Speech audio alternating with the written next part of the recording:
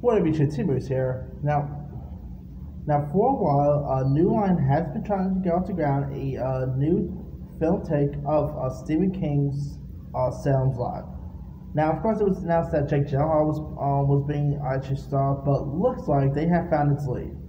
It's reported that Lewis Pullman, who, by the way, is actually the son of Independence Day star Bill Pullman, which I see this dude in lots of stuff. I never knew he was Bill Pullman's son.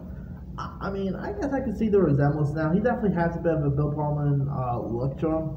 But anyway, it's reported that Lewis Pullman has nabbed the lead role in New Line's adaptation of Stephen King's best-selling novel, Salem's Lot. The film is said to be directed by Gary Duberman, who also scripted the It adaptation. And his last directing film was Annabelle Comes Home, which I thought was pretty cool too. Anyway, in it, Lewis Pullman will star as author Ben Mears, a man who returns to his hometown, his childhood home of Jerusalem's lot in search of inspiration for his next book, only to discover that his hometown is being preyed upon by a vampire, leading him to band together with a ragtag group of that will fight the evil presence. David Stowe played the part in Lotz's previous screen adaptation, the 1979 miniseries from Tobe Hooper, the director behind Texas Chainsaw and Poltergeist.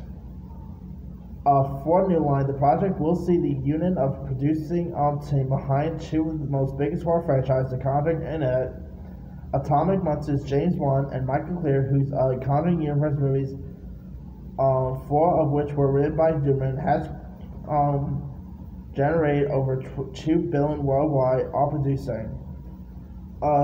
Let's not say if it's going to HBO Max or theirs. It's New Line. Most New Line films has been pretty much going straight to HBO Max. So yeah, but anyway, the role promises to be a breakthrough and career-making for Pullman, who, like I said, is the son of Bill Pullman, the beloved actor who appeared in Independence Day. Lewis Pullman is an actor in his own right, making his feature debut opposite his father in the Western film of The Ballad of Lefty Brown. That was actually a pretty good Western. He also appeared in Drew Goddard's Bad Times at the El Royale and Strangers Pray at Night, as well as George Clooney's miniseries Catch 22. He'll also be seen in the upcoming Top Gun Maverick, as well as the Amazon series Outer Range with Josh Brolin. Now, I was not really a fan of Bad Times at the El Royale, but I will say right now, he was actually the redeeming quality of that movie. I think he was really solid. So I'm really looking forward to like a career, breakthrough role for Lewis. Like I said, he had stuff beforehand, like Strangers Pray at Night. He was also in that movie, that Billie Jean King film with Emma Stone called Battle of the Sexes, I think it was called. He was also in that. He was pretty solid in that film too. So yeah, I'm really interested to see where his career is going to go, and maybe this will be a groundbreaking role for him. So yeah, it could be interesting.